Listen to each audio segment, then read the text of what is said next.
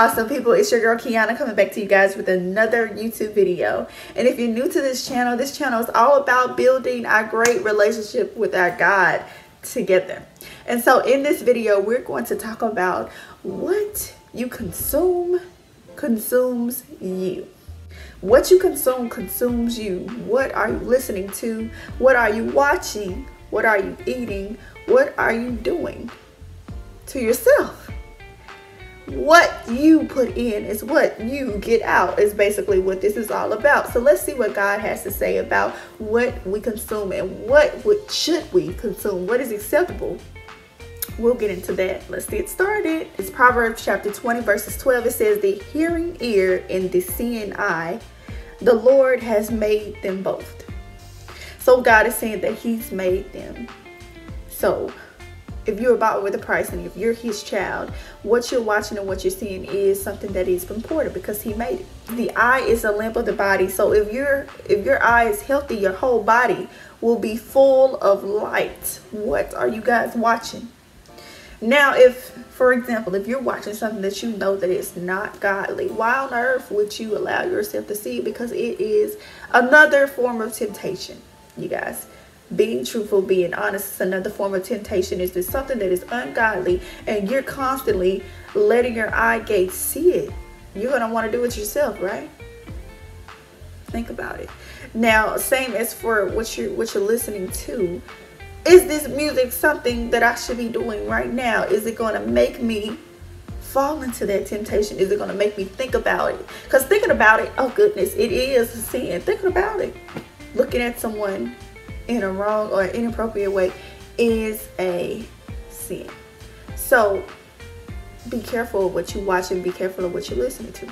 Matthew chapter 5 verse 28, but I say to you that everyone who looks at a woman with lustful intent has already committed adultery with her in his heart. And same goes for women.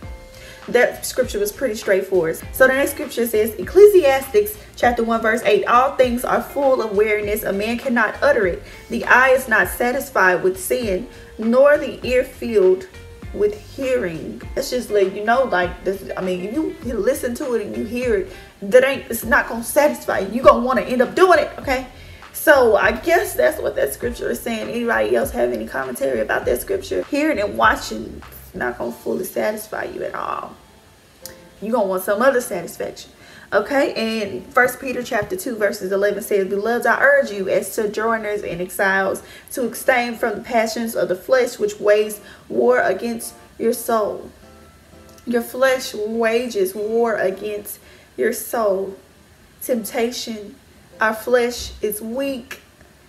It'll get us into some things that we just should not be in. And so the Lord is warning us right there that it's important that you know that your flesh is weak.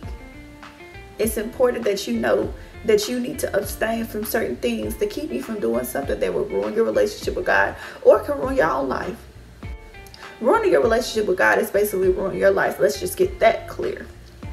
But that's what God is trying to tell you guys. He's put it in his word. He wants us to fully understand that what you consume is what you're going to get out, is what you're going to end up doing, or it's going to persuade you into doing something that is not just righteous. It's going to be unrighteous.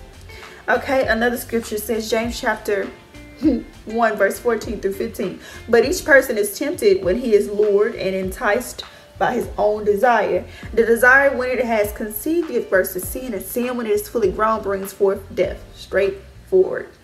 Okay, Galatians chapter 5 verse 17, for the desires of the flesh are against the spirit, and the desires of the spirit are against the flesh, for these are opposed to each other to keep you from doing the things you want to do.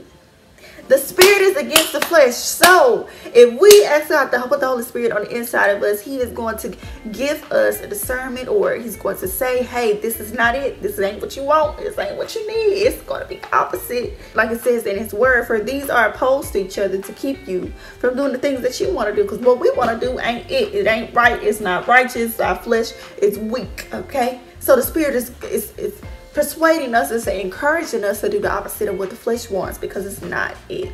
It ain't.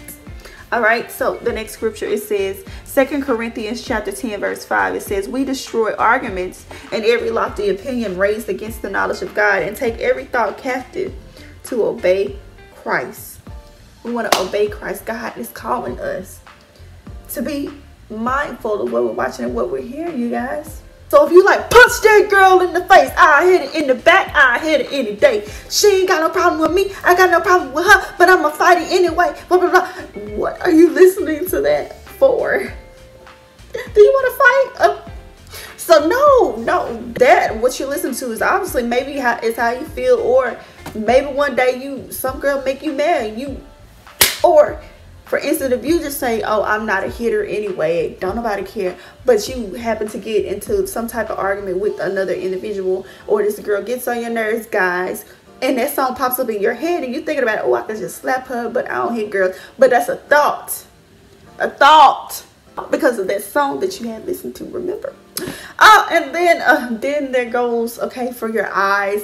If you happen to see somebody hitting someone, if you happen to see abuse, somebody seeing abuse could very well make someone be an abuser in their future life. Somebody could be watching as a child. You could be watching something that is violent, and it could very well make that child a violent person in their grown life, you know.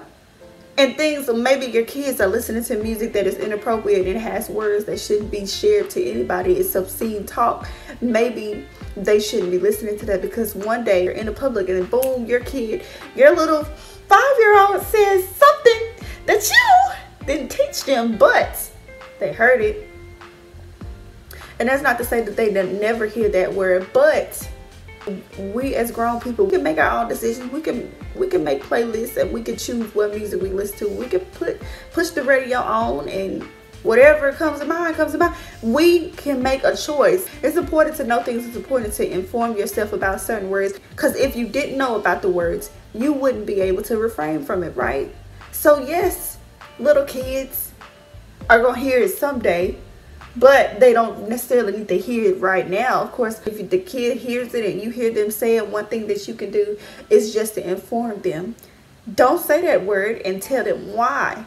Don't be just like, don't say that word, because that probably could lead them to saying it anyway, because it's just bad. I'm gonna do it because, you know, that's just my little 2 cents on that. But anyways, it's important, you guys, to watch what you're listening to and hearing, because it can affect you in so many different ways. Positively, maybe, if you listen to the right thing, and then negatively, most definitely, it can go either way from you. It's what you choose to consume, and what you choose to consume will come out of you, whether it's good or bad. And we want the good, you guys. We want to be righteous. We want to be pure in the eyes of the Lord.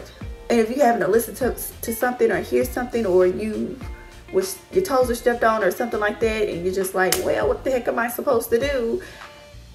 Ask God to help you with it. Ask God to forgive you for doing such and such, because he's going to forgive you if you ask and you believe in your heart that you will be forgiven, just like he said he will, if you ask to be forgiven, if you forgive others. Okay? Alright, you guys, that's all I have for this video. I want to thank you guys for watching. I love you guys. Please like the video if you like this video, and subscribe to this channel if you like to see more videos from me. Bye bye now.